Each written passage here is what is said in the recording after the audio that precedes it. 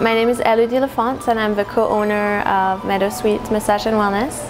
So we've been open for a little bit over 5 years, and it basically started as Nikki Bold, my business partner, and I wanting to find a place to work at that would kind of fit our vision as to what massage therapy is and what it can do for people. I guess what we do and what we consider massage therapy is high quality body work that improves your health, and not just your physical health but also your emotional and mental health.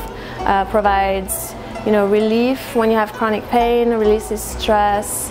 It's overall really can be a really holistic approach, and that's the one that we've chosen.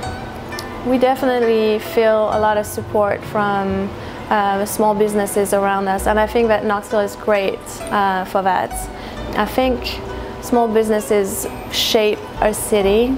It allows people to express their art and creativity, and it's so important to making a city great and wonderful to be in. I feel like Knoxville is a great place to start a business because it has so much growth in front of it. It's already changed tremendously since I've moved here in 2001. This block, the 100 block of Gay Street, for the last 5 years has evolved so much, and there's so much potential, especially downtown.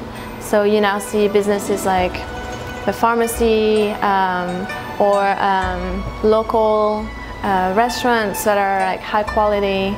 We still need more, and I feel like this is going to be a really exciting and great place to be.